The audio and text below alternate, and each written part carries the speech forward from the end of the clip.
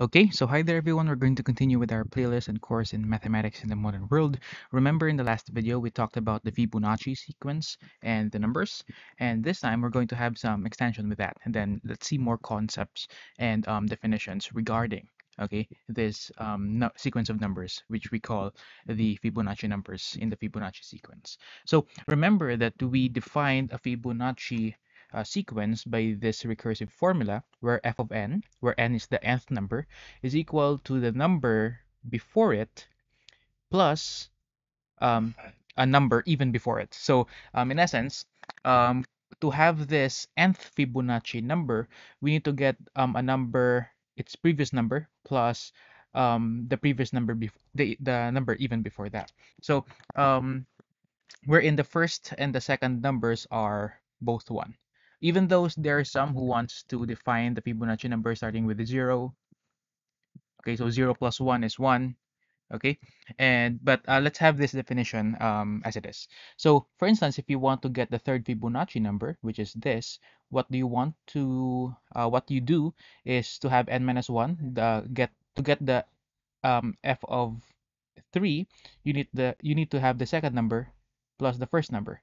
So the second number is 1, the first number is 1, so you add 1 plus 1, and that's gonna be 2. And then you go on. Okay? So for instance, if you want the this number here, I don't know, first, second, third, fourth, fifth, sixth, seventh, eighth Fibonacci number, you need to get the seventh Fibonacci number added with the sixth Fibonacci number. So you get 21. In essence, recursively, you can get the next Fibonacci number by adding the two previous ones.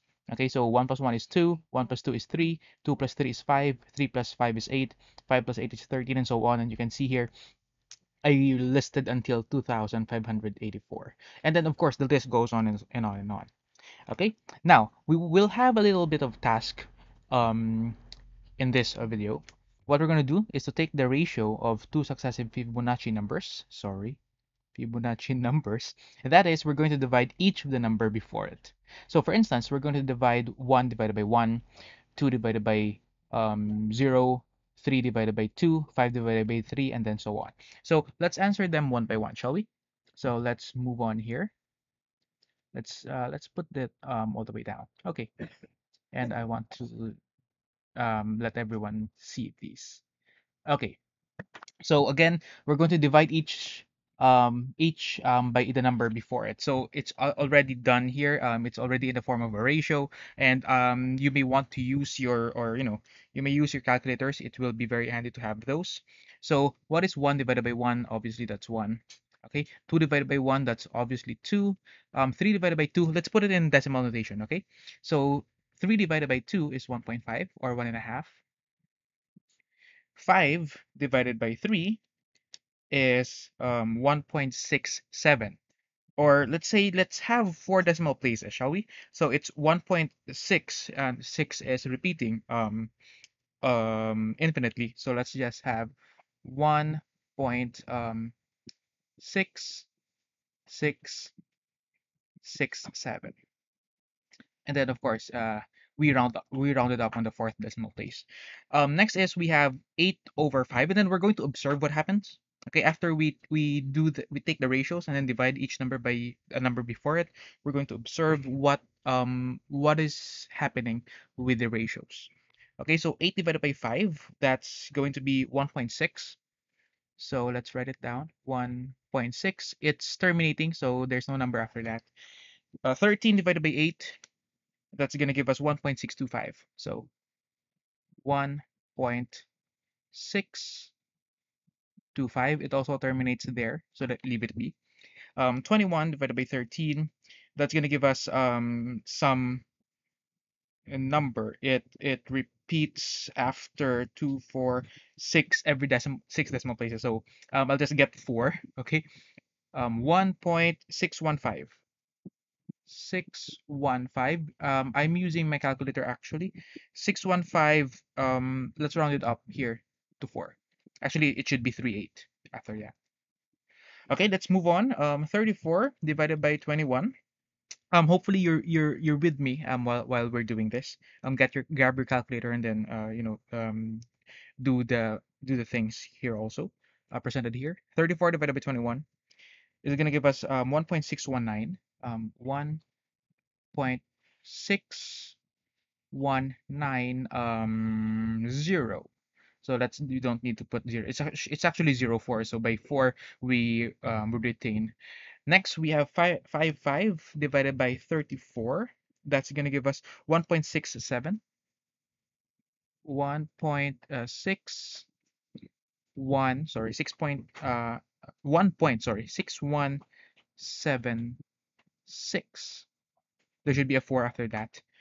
We have 89 divided by 55. That's going to give us 1.618. The next number is, actually it repeats 18181818. So it should be 6181818. So it should be 2 here. Let's round it off. Round up. And then 144 divided by 89. That's going to give us 1.6179. So 1.6197. Let's round it off. It looks like 61797. So let's round it off on the fourth decimal place, but it rounds off to 10. So it's going to be 618. Okay.